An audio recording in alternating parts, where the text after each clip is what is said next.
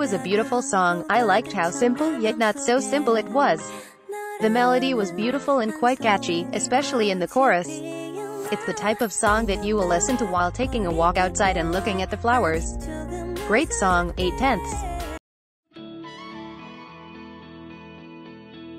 It was a good song. It's the kind of song that you would hear in the radio a lot.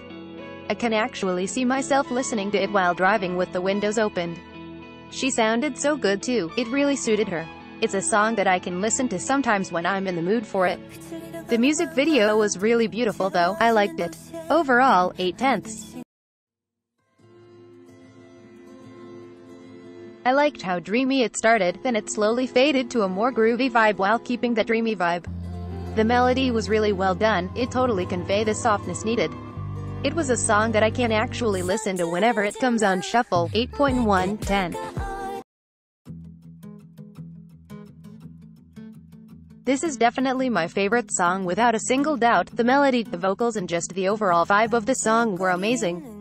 It grabbed my attention as soon as I heard it, especially the pre-chorus and the chorus. The best so far, 8.3/10.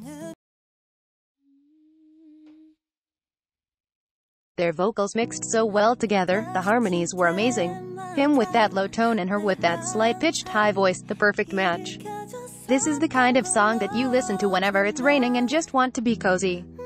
Good song overall, 8.2/10.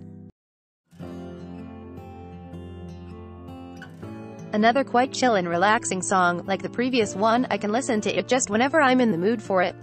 For example, during a snowing day, I can just put the song in, lie down listening to it. It's quite comforting, 8/10. This was an actual great album. I liked all the songs in it and I can see myself actually go back and listen to them again. Of course not all of them, but those that I actually really loved. It was good debut album. I hope she has more solos in the future. I can't wait to see what's next for her. 8.1/10.